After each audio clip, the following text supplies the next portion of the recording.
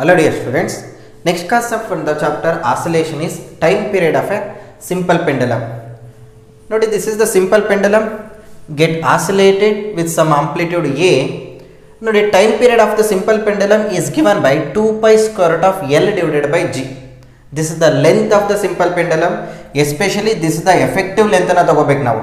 Effective length ಅಂದ್ರೆ ಎಲ್ಲಿ pivot ಮಾಡಿರ್ತಾರೆ ಫಿಕ್ಸ್ ಮಾಡಿರ್ತಾರೆ ಆ ಪಾಯಿಂಟ್ ಇಂದ ಈ ಬಾಬಿನ ಸೆಂಟರ್ ಆಫ್ ಮಾಸ್ ಎಲ್ಲಿ ಸಿಚುಯೇಟ್ ಆಗಿರುತ್ತೋ ಅಲ್ಲೇವರೆಗೂ ಮೀನ್ಸ್ ಈ ರೇಡಿಯಸ್ ಕೂಡ ಎಫೆಕ್ಟಿವ್ ಲೆಂತ್ ಅಲ್ಲಿ ಕನ್ಸಿಡರ್ ಆಗುತ್ತೆ. This is especially effective length. ಅರ್ಥ ಆಗ್ತಿದೆಯಲ್ವಾ? ಅದೇ ರೀತಿ ಇಲ್ಲೂ ಕೂಡ ಜಿ ಎಫೆಕ್ಟಿವ್ ನೇ ತಗೋಬೇಕು. So general formula T is equal to 2 pi square root of L divided by G. So time period does not depend upon the mass of the Bob. Mass of the Bob ಮೇಲೆ depend ಆಗಿಲ್ಲ. ಎಷ್ಟು kg mass ಇದ್ರೂ ಕೂಡ time period will be same. ಹಾಗಾಗಿ ನೀವು ಆಲೋ spear ಅಥವಾ solid ಸ್ಪಿಯರ್ನ ತಗೊಳ್ಳಿ, but radius same ಆಗಿರಬೇಕು. ಬಿಕಾಸ್ ಎಫೆಕ್ಟಿವ್ ಲೆಂತ್ ರೇಡಿಯಸ್ ಮೇಲೆ ಡಿಪೆಂಡ್ ಆಗಿದೆ. ರೇಡಿಯಸ್ ಸೇಮ್ ಇರ್ತಕ್ಕಂಥ ಆಲೋ ಸ್ಪಿಯರು ಅದೇ ರೀತಿ ಸಾಲಿಡ್ ಸ್ಪಿಯರ್ ತಗೊಳ್ಳಿ, ಎರಡಕ್ಕೂ ಕೂಡ ಟೈಮ್ ಪೀರಿಯಡ್ ಸೇಮ್ ಆಗಿರುತ್ತೆ. But time period only depended upon the length and acceleration due to gravity. ಹಾಗಾದರೆ percentage change in the time ಪೀರಿಯಡ್ನ ನಾವು ಈ ರೀತಿ ಕ್ಯಾಲ್ಕುಲೇಟ್ ಮಾಡ್ತೇವೆ. ನೋಡಿ, ಈಕ್ವೇಷನ್ನ ಈಗ ಬರೀಬೋದಲ್ವಾ? 2 pi square root of L divided by G to the power of 1 by 2. Percentage change ಆಗಿ calculate ಮಾಡ್ತೀರಾ? Delta T by T into 100 is equal to, ನೋಡಿ ಇಲ್ಲಿರ್ತಕ್ಕಂಥ ಕಾನ್ಸ್ಟೆಂಟ್ನ ಎಲಿಮಿನೇಟ್ ಮಾಡಬೇಕು. ನಾವು ಪರ್ಸೆಂಟೇಜರನ್ನು ಕ್ಯಾಲ್ಕುಲೇಟ್ ಮಾಡಬೇಕಾದ್ರೆ ಕಾನ್ಸ್ಟೆಂಟ್ನ ಎಲಿಮಿನೇಟ್ ಮಾಡಬೇಕು. ಈ ಪವರು ಇಲ್ಲಿ ಮಲ್ಟಿಪ್ಲಿಕೇಶನ್ ರೂಪದಲ್ಲಿ ಬರುತ್ತೆ. L delta L by L into 100 plus 1 by 2 into delta G by G into 100. This is the formula to calculate the change in time period or percentage change in the time period. For example, the length will be changes by 2% ಅಂತ ಕೊಟ್ಟಿರ್ತಾರೆ ಅಂತ ತಿಳ್ಕೊಳ್ಳಿ. The length of the pendulum will be changes by 2%. What is the change in the time period? ನೋಡಿ, length change ಆಗ್ತಿದೆ. For example ಇದು decrease ಆಗ್ತಿದೆ ಅಂತಾನೆ ತಿಳ್ಕೊಳ್ಳೋಣ. Length of the simple ಪೆಂಡಲಮ್ decreases by 2%. Length decrease ಆಗ್ತಿದೆ ಅಂದರೆ ಟೈಮ್ ಪೀರಿಯಡ್ ಡಿಕ್ರೀಸ್ ಆಗಬೇಕು, ಯಾಕಂದರೆ ಡೈರೆಕ್ಟ್ಲಿ ಪ್ರಪೋರ್ಷನಲ್. ಎಷ್ಟು ಪರ್ಸೆಂಟ್ ಡಿಕ್ರೀಸ್ ಆಗುತ್ತೆ ನೋಡಿ. ಇಲ್ಲಿ ಆಕ್ಸಿಲರೇಷನ್ ಡ್ಯೂ ಟು ಗ್ರಾವಿಟಿ ಬಗ್ಗೆ ಹೇಳಿಲ್ಲ, ಹಾಗಾಗಿ acceleration due to gravity change ಆಗ್ತಿಲ್ಲ. ಇಲ್ಲಿ ಈ ಫಾರ್ಮುಲಾ ಪ್ರಕಾರ half into delta L by L into 100 ಕೊಡ್ತಿದ್ದಾರೆ. ಎಷ್ಟು ಚೇಂಜ್ ಆಗ್ತಿದೆ ಲೆಂತ್? ಎಷ್ಟು? 2%. So this is 2%. 2 ones are 2 ones are, so 1%. Means length ಏನಾದರೂ 2% ಚೇಂಜ್ ಆದರೆ time period will be changes by 1%. Length decrease ಆದರೆ ಟೈಮ್ ಪೀರಿಯಡು ಡಿಕ್ರೀಸ್ ಆಗುತ್ತೆ, length increase ಆದರೆ time period increase ಆಗುತ್ತೆ. ಈ ಕ್ವಶನ್ ಕೂಡ ನಿಮ್ಮ ಎಕ್ಸಾಮಿನೇಷನಲ್ಲಿ ಕೇಳಿದ್ದಾರೆ. ನೋಡಿ, acceleration due to gravity change ಆಗ್ತಿಲ್ಲ ಅಂದರೆ ಈ ಟರ್ಮ್ನ ಕಂಪ್ಲೀಟ್ಲಿ ಎಲಿಮಿನೇಟ್ ಮಾಡೋದು. ಲೆಂತ್ ಚೇಂಜ್ ಆಗ್ತಿಲ್ಲ ಅಂದರೆ ಈ ಟರ್ಮ್ನ ಕಂಪ್ಲೀಟ್ಲಿ ಎಲಿಮಿನೇಟ್ ಮಾಡೋದು. ಎರಡೂ ಚೇಂಜ್ ಆಗ್ತಿದ್ರೆ ಈ ಫಾರ್ಮುಲಾ ತಗೋಬೇಕು. ಫಾರ್ ಎಕ್ಸಾಂಪಲ್ ಡೆಲ್ಟಾ ಜಿನೋ 2% ಚೇಂಜ್ ಆಗ್ತಿದೆ ಅಂತ ತಿಳ್ಕೊಳ್ಳಿ. ಆಗಿಲ್ಲ ಏನಾಗುತ್ತೆ, ಇದಕ್ಕೆ ಇನ್ನೊಂದು 1% ಆ್ಯಡ್ ಅಪ್ ಆಗುತ್ತೆ. Because delta G by G 2%, 2 get cancelled, this is becomes 1. So time period will be changes by 2%. ಈ ಥರ ಕ್ವಶನ್ಸ್ ನಿಮ್ಮ ಎಕ್ಸಾಮಿನೇಷನಲ್ಲಿ ಕೇಳಿದ್ದಾರೆ. ಸೊ ನೆಕ್ಸ್ಟ್ ಕಾನ್ಸೆಪ್ಟ್, ಈ ಒಂದು ಸಿಂಪಲ್ ಪೆಂಡಲಮ್ನ ನಾವು ಒಂದು ವಾಟರ್ ಅಥವಾ ಲಿಕ್ವಿಡ್ ಆಫ್ ಡೆನ್ಸಿಟಿ ಸಿಗ್ಮಾ, ಈ ಲಿಕ್ವಿಡಲ್ಲಿ ಇಟ್ಟು ಆಸಿಲೇಟ್ ಮಾಡಿದರೆ ಟೈಮ್ ಪೀರಿಯಡ್ ಯಾವ ರೀತಿ ಚೇಂಜ್ ಆಗುತ್ತೆ? ಸಿಂಪಲ್ ಪೆಂಡಲಮ್ನ ಲಿಕ್ವಿಡಲ್ಲಿ ಇಟ್ಟಾಗ ನಮಗೆ ಎರಡು ಫೋರ್ಸ್ ಆ್ಯಕ್ಟ್ ಆಗುತ್ತೆ. ಒಂದು downward force, that is the weight. Another one up thrust. So up thrust act ಆಗೋದ್ರಿಂದ ನಮಗೆ ಜಿ ಎಫೆಕ್ಟಿವ್ ಚೇಂಜ್ ಆಗುತ್ತೆ. ಜಿ ಎಫೆಕ್ಟಿವ್ನ ವ್ಯಾಲ್ಯೂ ಏನಾಗಿರುತ್ತೆ ಅಂದರೆ ಈ ಕೇಸಲ್ಲಿ G effective is equal to G into 1 minus sigma by rho. Sigma ಅಂದರೆ density of the liquid, rho ಅಂದರೆ density of the simple ಪೆಂಡಲಮ್. ಹಾಗಾಗಿ ನೋಡಿ, G into 1 minus sigma by ರೋನ substitute ಮಾಡಿದ್ದೀನಿ. So sigma is less than rho ಆಗಿರುತ್ತೆ. ಹಾಗಾಗಿ ಈ value ಏನಾಯಿತು? Decrease ಆಯಿತು. ಈ ವ್ಯಾಲ್ಯೂ ಡಿಕ್ರೀಸ್ ಆಗ್ತಿದೆ ಅಂದರೆ time period will be increases. Means ಒಂದು ಸಿಂಪಲ್ ಪೆಂಡಲಮ್ನ ವಾಟರ್ ಒಳಗಡೆ ಎಕ್ಸ್ಪೆರಿಮೆಂಟ್ ಮಾಡಿದರೆ time period will be increases. ಇದು ಕ್ವಶನ್ ಕೂಡ ನಿಮಗೆ ಈ ಥರ ಕೇಳ್ತಾರೆ. When this simple ಪೆಂಡಲಮ್ is ಆಸಿಲೇಟೆಡ್ in a water of density sigma, what about time period? Increases decreases ಅಂತ ಕೇಳಿದ್ರೆ ಇನ್ಕ್ರೀಸ್ ಆಗುತ್ತೆ. ಈ ಕ್ವಶನ್ ಸಿಗ್ಮಾ ಮತ್ತು ರೋ ಕೊಟ್ಟಾಗ ಈ ಫಾರ್ಮುಲಾ ಯೂಸ್ ಮಾಡ್ಕೊಳ್ಳಿ. Okay, this is also important question. Next, in the presence of electric field, ಒಂದು simple ಪೆಂಡಲಮ್ನ electric ಫೀಲ್ಡಲ್ಲಿ ಇಟ್ಟಾಗ ಟೈಮ್ ಪೀರಿಯಡ್ ಹೇಗೆ ವೇರಿ ಆಗುತ್ತೆ? ನಮಗೆ ಗೊತ್ತಿದೆ, acceleration of A particle, any particle in a electric field is given by A is equal to Q V by M. A is equal to force by mass, acceleration force by mass. Force ಅಂದರೆ Q into E in a electric field. ನೋಡಿ ಇಲ್ಲಿ Bob ಇದೆ, pivot ಮಾಡಿದ್ದೇವೆ, electric field ನೋಡಿ up downward ಇದೆ. Electric field downward ಆಗಿರೋದ್ರಿಂದ electric field ಇಂದ ಬರ್ತಕ್ಕಂಥ ಆಕ್ಸಿಲರೇಷನ್ ಕೂಡ ಡೌನ್ವರ್ಡ್ ಆಯಿತು. ಸೊ ಜಿ ಎಫೆಕ್ಟಿವ್ ಏನಾಗುತ್ತೆ ನೋಡಿ, G effective is equal to ಈ acceleration add up ಆಗುತ್ತಲ್ವಾ, A plus G.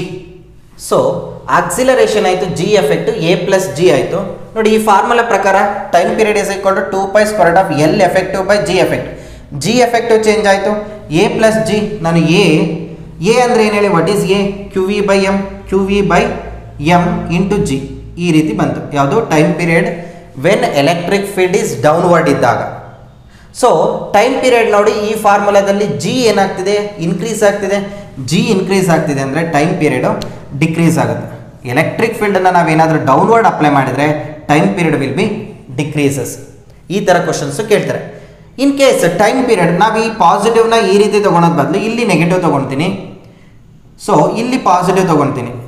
ಹಾಗಾಗಿ ಎಲೆಕ್ಟ್ರಿಕ್ ಫೀಲ್ಡ್ ಡೈರೆಕ್ಷನ್ ಪಾಸಿಟಿವ್ ಇಂದ ನೆಗೆಟಿವ್ಗೆ, ಎಲೆಕ್ಟ್ರಿಕ್ ಫೀಲ್ಡ್ ಈ ಡೈರೆಕ್ಷನ್ ಆಯಿತು, ಎಲೆಕ್ಟ್ರಿಕ್ ಫೀಲ್ಡ್ ಅಪ್ವರ್ಡ್ ಆಗ್ತಿದೆ.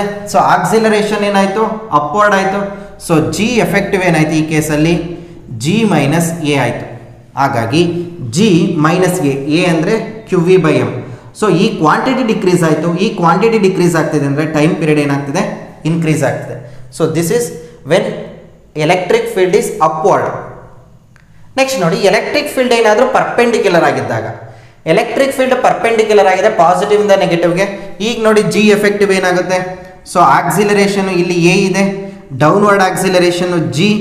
ಸೊ ಜಿ ಎಫೆಕ್ಟಿವ್ ಈಗ ಬರುತ್ತೆ, this is G effective. Angle ಎಷ್ಟಾಯಿತು, 90 ಡಿಗ್ರಿ ಆಯಿತು. 90 ಡಿಗ್ರಿ ಇದ್ದಾಗ ನಿಮಗೆ ಗೊತ್ತಿದೆ, 4th chapter first ಇಯರಲ್ಲಿ ಕಲ್ತಿರ, G effective is equal to ಇದು A square plus B square plus 2ab cos theta. This is the resultant ವೆಕ್ಟರ್ನ calculate ಮಾಡೋದು. ಇಲ್ಲಿ ಎ ಸ್ಕ್ವೇರ್ ಅಂದರೆ ಇದು, ಜಿ ಬಿ ಸ್ಕ್ವೇರ್ ಅಂದರೆ ಜಿ ಸ್ಕ್ವೇರ್. ಥೀಟಾ ಎಷ್ಟಾಯಿತು, 90 degree, cos 90 0. So A square plus B square, so G square plus A square ಆಗುತ್ತೆ. ನೋಡಿ ಇಲ್ಲಿ ಸಬ್ಸ್ಟಿಟ್ಯೂಟ್ ಮಾಡಿದರೆ ಏನಾಯಿತು, G square plus A square is Q V by M whole square. So acceleration ಏನಾಯಿತು, increase ಆಯಿತು. Acceleration increase ಆಗ್ತಿದೆ ಅಂದರೆ time period decrease ಆಗ್ತಿದೆ. ಓಕೆ, ಸೊ ದಟ್ ಈ ಥರ ನಿಮಗೆ ಕ್ವಶನ್ಸನ್ನು ಕೇಳ್ತಾರೆ. ಆಲ್ರೆಡಿ ನಿಮ್ಮ ನೀಟ್ ಎಕ್ಸಾಮಿನೇಷನ್ಸಲ್ಲಿ ಈ ಟಾಪಿಕ್ ಬಂದಿರೋದ್ರಿಂದ ಸಿ ಇ ಟಿಗೂ ಕೂಡ ಈ ಟಾಪಿಕ್ಸು ತುಂಬಾ ಇಂಪಾರ್ಟೆಂಟ್. ಓಕೆ, ಇದೇ ಕ್ವಶನ್ ನಿಮ್ಮ ಎಲೆಕ್ಟ್ರಿಕ್ ಫೀಲ್ಡಲ್ಲೂ ಬರುತ್ತೆ, ಅದೇ ಥರ ಈ ಕ್ವಶನ್ಸು ನಿಮ್ಮ ಸಿಂಪಲ್ ಪೆಂಡಲಮ್ ಟಾಪಿಕ್ಸಲ್ಲೂ ಬರ್ತದೆ. ಒಂದು ಡೌನ್ವರ್ಡ್ ಇದ್ದಾಗ ಏನಾಗುತ್ತೆ, ಅಪ್ವರ್ಡ್ ಇದ್ದಾಗ ಏನಾಗುತ್ತೆ, ಪರ್ಪೆಂಡಿಕ್ಯುಲರ್ ಆಗಿದ್ದಾಗ ಏನಾಗುತ್ತೆ. Next very important concept from the chapter oscillation is simple ಪೆಂಡಲಮ್ placed in lift. ನೋಡಿ ಒಂದು ಸಿಂಪಲ್ ಪೆಂಡಲಮ್ನ ಲಿಫ್ಟಲ್ಲಿ ಪ್ಲೇಸ್ ಮಾಡಿದ್ದೇವೆ. ಯೂಶುವಲ್ ಆಗಿ acceleration acts downward, that is acceleration due to gravity. So time period is equal to 2 square root of L by G. ಇಲ್ಲಿ 4 cases ಬರುತ್ತೆ. First case, if the lift is at rest ಅಥವಾ moving with constant velocity. Constant velocity ಅಂದರೆ acceleration ಏನಾಯಿತು, 0 ಆಯಿತು. Acceleration 0 ಆಗ್ತಿದೆ. Acceleration 0 ಆಗ್ತಿದೆ ಅಂದರೆ only acceleration acts will be G. ಹಾಗಾಗಿ time period does not changes. T is equal to ಏನಾಯಿತು, 2 square root of L by G ಆಯಿತು. ಇಲ್ಲಿ ಟಿ ಸೇಮ್ ರಿಮೈನ್ಸ್ ಸೇಮ್. ಯಾವ ಕೇಸಲ್ಲಿ, ರೆಸ್ಟಲ್ಲಿ ಇರ್ಬೋದು ಅಥವಾ ಕಾನ್ಸ್ಟೆಂಟ್ ವೆಲಾಸಿಟಿನಲ್ಲಿ ಮೂವ್ ಆದರೆ. Second case, if lift is moving upward with acceleration A. ನೋಡಿ lift ಏನಾದರೂ ಅಪ್ವರ್ಡ್ ಮೂವ್ ಆದರೆ with acceleration A, pseudo force ಅಥವಾ ಸೂಡೋ ಆಕ್ಸಿಲರೇಷನ್ ಡೌನ್ವರ್ಡ್ ಆಕ್ಟ್ ಆಗುತ್ತೆ. ಲಿಫ್ಟು ಯಾವ ಡೈರೆಕ್ಷನಲ್ಲಿ ಮೂವ್ ಆಗುತ್ತೋ ಅದರ ಆಪೋಸಿಟ್ ಡೈರೆಕ್ಷನಲ್ಲಿ ಸೂಡೋ ಫೋರ್ಸ್ ಆಕ್ಟ್ ಆಗುತ್ತೆ. ಇಲ್ಲಿ ಸೂಡೋ ಫೋರ್ಸ್ ಕಾನ್ಸೆಪ್ಟ್ ಬರುತ್ತೆ. ನಾನು ಡೈರೆಕ್ಟಾಗಿ ಹೇಳ್ತೀನಿ ಹೇಗೆ ಬರುತ್ತೆ ಫಾರ್ಮುಲಾ ಅನ್ನೋದು. ನೋಡಿ ಲಿಫ್ಟ್ ಏನಾದರೂ ಅಪ್ವರ್ಡ್ ಆಕ್ಸಿಲರೇಷನ್ ಎ ಅಲ್ಲಿ ಮೂವ್ ಆದರೆ ಡೌನ್ವರ್ಡ್ ಆಕ್ಸಿಲರೇಷನ್ ಎ ಆಕ್ಟ್ ಆಗುತ್ತೆ. ಸೊ ಜಿ ಪ್ಲಸ್ ಎ ಆಯಿತು. ಸೊ ಟೈಮ್ ಪೀರಿಯಡ್ ಏನಾಗ್ತದೆ, 2 square root of L divided by G plus A ಆಗುತ್ತೆ. ಲಿಫ್ಟ್ ಏನಾದರೂ ಅಪ್ವರ್ಡ್ ಮೂವ್ ಆಗ್ತಿದೆ ಅಂದರೆ ಆಕ್ಸಿಲರೇಷನ್ ಆ್ಯಡ್ ಅಪ್ ಆಗುತ್ತೆ. ಸೊ ಆಕ್ಸಿಲರೇಷನ್ ಆ್ಯಡ್ ಅಪ್ ಆಗ್ತಿದೆ, ಈ ಕ್ವಾಂಟಿಟಿ ಜಾಸ್ತಿ ಆಯಿತು, ಟೈಮ್ ಪೀರಿಯಡ್ ಏನಾಗುತ್ತೆ, ಡಿಕ್ರೀಸ್ ಆಗುತ್ತೆ. ಇನಿಷಿಯಲಿ ಕಂಪೇರ್ ಮಾಡಿದರೆ ಟೈಮ್ ಪೀರಿಯಡು ಡಿಕ್ರೀಸ್ ಆಗ್ತಿದೆ. ಈ ಕೇಸಲ್ಲಿ ನೋಡಿ, if the lift is moving downward with A acceleration. ಈಗ ಲಿಫ್ಟ್ ಏನಾದರೂ ಡೌನ್ವರ್ಡ್ ಮೂವ್ ಆಗ್ತಿದೆ ಅಂದರೆ ಸೂಡೋ ಆಕ್ಸಿಲರೇಷನ್ ಅಪ್ವರ್ಡ್ ಆಕ್ಟ್ ಆಗುತ್ತೆ. ಸೊ ಜಿ ಮೈನಸ್ ಎ ಆಯಿತು. ನೋಡಿ ಇದು ಆಪೋಸಿಟ್ ಡೈರೆಕ್ಷನ್ ಆಯಿತು. ಸೊ ಜಿ ಎಫೆಕ್ಟಿವ್ ಏನಾಯಿತು, ಜಿ ಮೈನಸ್ ಎ ಆಯಿತು. ಸೊ ಈ ಕ್ವಾಂಟಿಟಿ ಡಿಕ್ರೀಸ್ ಆಗ್ತಿದೆ. ಸೊ ಟೈಮ್ ಪೀರಿಯಡ್ ಏನಾಗ್ತಿದೆ, ಇನ್ಕ್ರೀಸ್ ಆಗುತ್ತೆ. If lift moving downward with acceleration A, time period will be increases.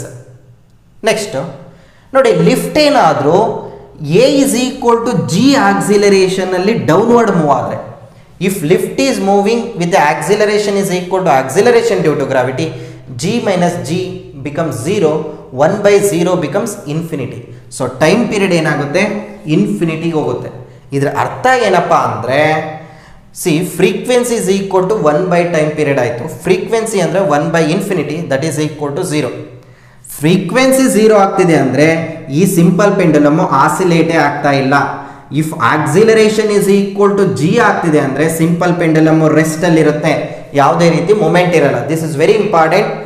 When acceleration is equal to G, time period becomes infinity and frequency becomes 0 and that is the simple pendulum does not oscillate. ನೋಡಿ, ಈ ಒಂದು concepts ನಿಮ್ಮ ಎಕ್ಸಾಮಿನೇಷನ್ಗೆ ತುಂಬಾ important, even for NEET examination also. Next concept from the chapter oscillation is spring pendulum. ಈ ಒಂದು topic ಕೂಡ ನಿಮ್ಮ ಎಕ್ಸಾಮಿನೇಷನ್ಗೆ ತುಂಬಾ ಇಂಪಾರ್ಟೆಂಟು, ಯಾಕಂದರೆ 2020 CET ನಲ್ಲಿ ಇದೇ ಟಾಪಿಕ್ ಮೇಲೆ ಕ್ವಶನ್ ಬಂದಿದೆ.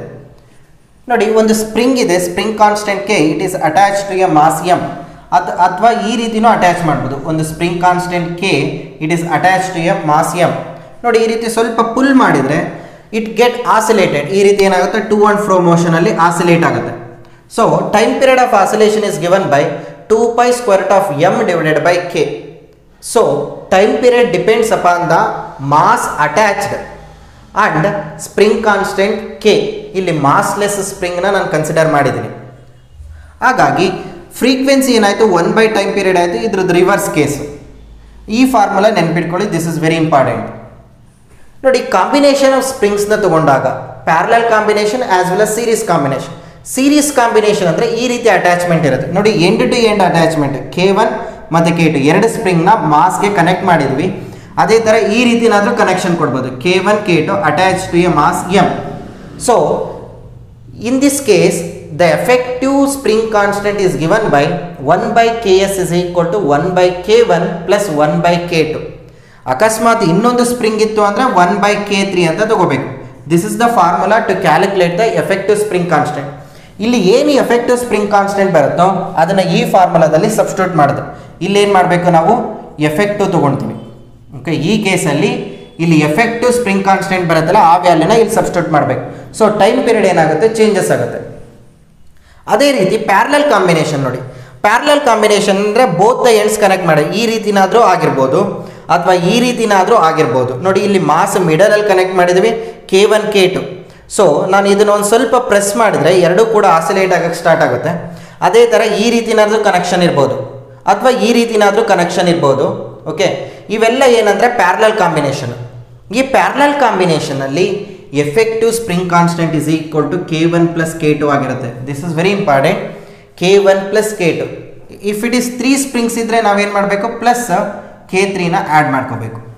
ಈ ಒಂದು ವ್ಯಾಲ್ಯೂನ ಇಲ್ಲಿ ಸಬ್ಸ್ಟಿಟ್ಯೂಟ್ ಮಾಡಿದ್ರೆ you can get the time period. ಅದೇ ಥರ ನೋಡಿ, ಇದೊಂದು ಸಿಸ್ಟಮ್ ತೊಗೊಂಡಿದ್ದೀನಿ. ಇಲ್ಲೇನು ಮಾಡಿದ್ದೀವಿ, ಇಲ್ಲೆರಡು ಸ್ಪ್ರಿಂಗ್ ಇದೆ, ಇಲ್ಲೊಂದು ಸ್ಪ್ರಿಂಗ್ ಇದೆ.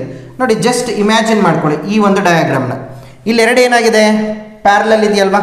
ಪ್ಯಾರಲಲ್ ಇದ್ದಾಗ ಇವೆರಡದ್ದು ಸ್ಪ್ರಿಂಗ್ ಕಾನ್ಸ್ಟೆಂಟ್ ಏನು ಬರುತ್ತೆ, K1 plus K2 ಬರುತ್ತೆ. K1 plus K2 ಇದಕ್ಕೇನಾಗಿದೆ, ಇದು ಪ್ಯಾರಲಲ್, ಈ ಕಾಂಬಿನೇಷನ್. ಅರ್ಥ ಆಗ್ತಿದೆಯಲ್ವಾ, ಈ ಕಾಂಬಿನೇಷನ್. ಸೊ ಇಲ್ಲಿ ಮೂರೂ ಕೂಡ ನಮಗೇನಾಗಿದೆ, ಪ್ಯಾರಲಲ್ ಇದೆ. So K1 plus K2 plus K3 ಆಗುತ್ತೆ. This is K effective. ಇದನ್ನು ಇಲ್ಲಿ ಸಬ್ಸ್ಟಿಟ್ಯೂಟ್ ಮಾಡಿದ್ರೆ you can get the time period. ಒಂದು ಮಿಕ್ಸ್ಡ್ ತೊಗೊಂಡ್ರೆ ನೋಡಿ, ಇಲ್ಲೇನಾಗಿದೆ, ಇವೆರಡು ಪ್ಯಾರಲಲ್ ಇದೆ, ದೆನ್ ಇದು ಸೀರೀಸ್ ಆಗಿದೆ. ಸೊ ಈ ಕೇಸಲ್ಲಿ ಎಫೆಕ್ಟಿವ್ ಏನು ಬರುತ್ತೆ, K1 plus K2 ಬರುತ್ತೆ. ಈ K1 plus K2 ಇದಕ್ಕೇನಾಗಿದೆ, ಪ್ಯಾರಲಲ್ ಆಗಿದೆ. So K effective is equal to 1/K effective is equal to 1 divided by K1 plus K2 plus 1 divided by K3. This is the effective spring constant. ಇದು effective spring constant. ಇದ್ರ ಮೇಲೂ ಕೂಡ ನಿಮ್ಮ ಎಕ್ಸಾಮಿನೇಷನಲ್ಲಿ problem ಬರುತ್ತೆ. ನೋಡಿ, ಇಷ್ಟು ಟಾಪಿಕ್ಸ್ನ ಕಲ್ತ್ಕೊಂಡ್ರೆ ನೀವು ಆಸಿಲೇಷನ್ ಚಾಪ್ಟ್ರಲ್ಲಿ ಬರ್ತಕ್ಕಂಥ ಎಲ್ಲ ಕ್ವಶನ್ಸ್ನ ಅಟೆಂಡ್ ಮಾಡ್ಬೋದು. Thank you.